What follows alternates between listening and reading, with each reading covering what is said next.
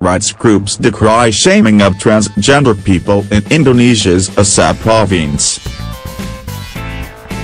Rights groups on Tuesday condemned the actions of religious police in Indonesia's ultra-conservative province of Aceh, where a dozen transgender people were detained as hair salons at the weekend and publicly shamed.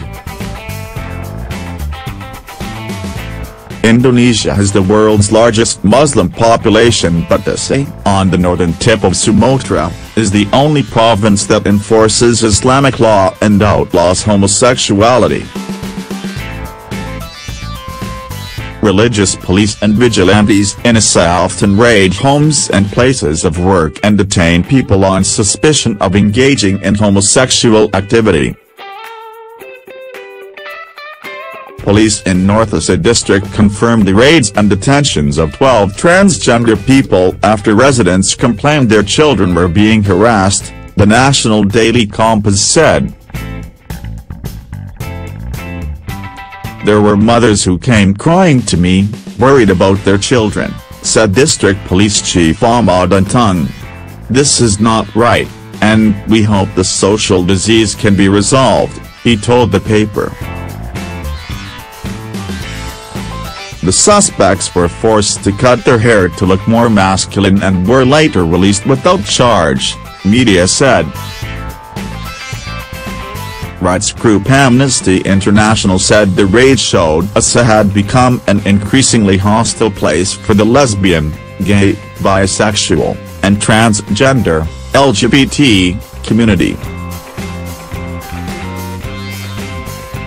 The latest raids on beauty salons are just the latest example of the authorities arbitrarily targeting transgender people simply for who they are, Usman Hamid of Amnesty International Indonesia said in a statement.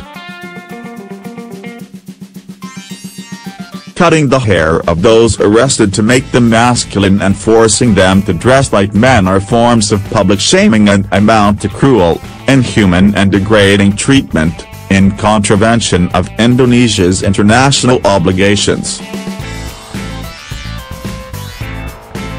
Last year, the provincial and central governments drew international condemnation after authorities in Aceh tried two young men on charges of engaging in gay sex and then publicly caned them, the first such case in the country.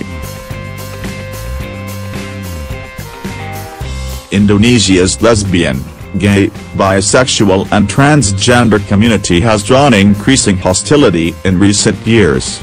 Conservative groups and politicians have urged Parliament to revise the National Criminal Code to criminalize same-sex relations.